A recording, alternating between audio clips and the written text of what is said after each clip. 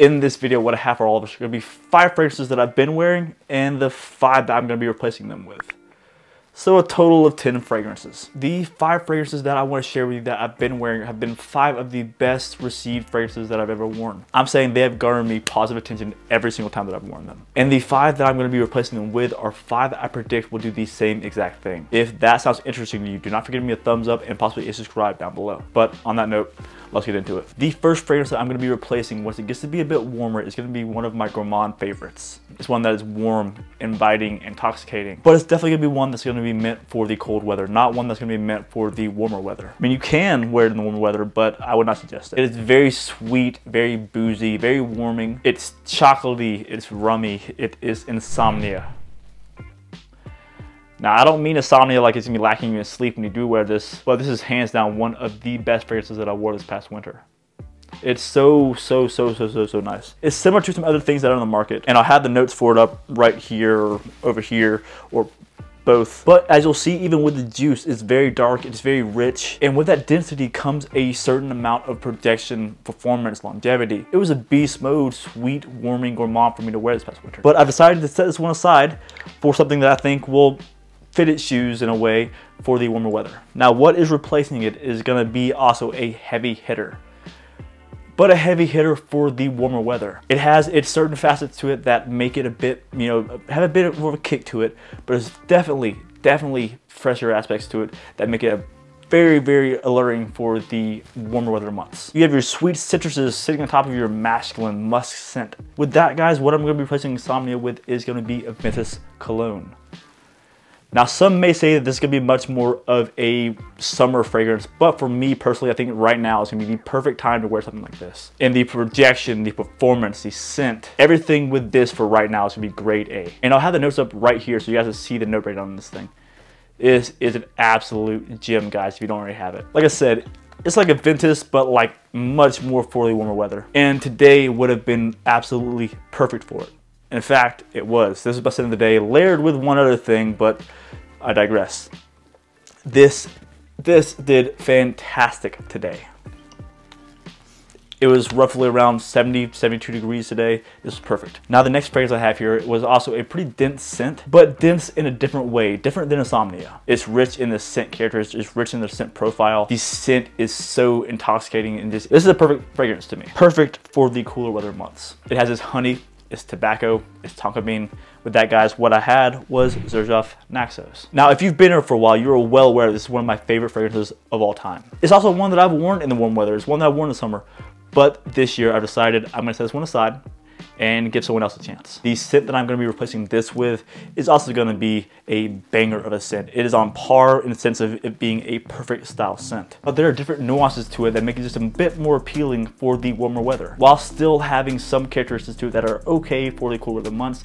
There's something about this that just screams warm weather to me. Guys, that scent is going to be Zaharoff Signature Royale. Like I said, it's so rich in depth in terms of what it is. It is a sweet, masculine, somewhat powdery fragrance here. Now, this is a sweet, masculine scent that I feel like is perfectly done. You will be very hard pressed to find anyone say anything negative about this scent, because there's nothing negative to say about it. It projects, it lasts a long time, and is not overly priced. This can be found for around the $100 range. This is a fragrance that, like Xerjoff, could cost a lot of money. But for this scent profile, it is a very affordable option. For just how much character this scent has and how much it develops, this is on par in terms of the projection and longevity that the Xerjoff has. So I saw it as a suitable replacement for that for the warmer weather months. And I'll have the notes up here so you guys can get a quick briefing of how this scent is.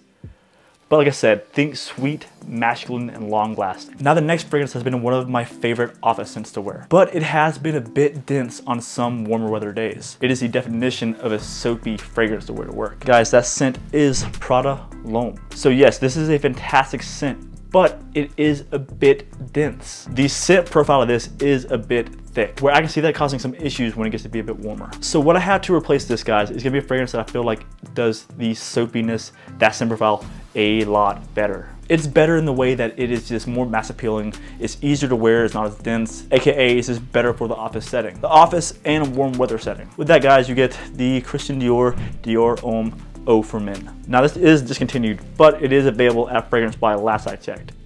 But I am very happy to have this fragrance out But I am very happy to have this fragrance in my collection, and hopefully the notes are up on the screen now just so you guys can get an idea of how it smells. But if you're familiar with Prada L'Homme and have the soapiness to it, it is very similar to that, but a bit lighter, a bit more crisp, and a bit higher quality. Fantastic projection, longevity. It's one of the best performing freshies that I have in my collection. And to me, this one falls more in line with being a freshie than Prada L'Homme does, just because it's not quite as dense as that is. Now, the next scent on this list is one that I have been wearing when I wanted something that was warming and sweet, but not overly sweet. Basically, my Easy Reach. It's been basically one of my Easy Reach fragrances, one that I can just throw on and know I'm gonna smell great. But it's one that I know that smells really good in the cooler weather. I'm probably gonna give it a shot when it gets to be a bit warmer, just to see how it is. But just this DNA, I don't see really clicking real well with the warm weather. So I found one that has similar characteristics to this, not necessarily scent profile, but similar things that kind of, you know, make me think of this, that I think will work better in the warmer weather. Guys, what I'm gonna replace Boss Bottle Intense with is going to be